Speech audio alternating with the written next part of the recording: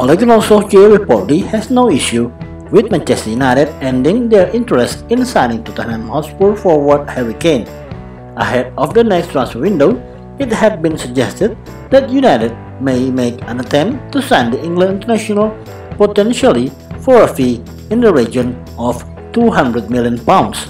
However, it has been widely claimed that the club officials have since changed their mind regarding the 26-year-old due to the financial impact of the coronavirus pandemic.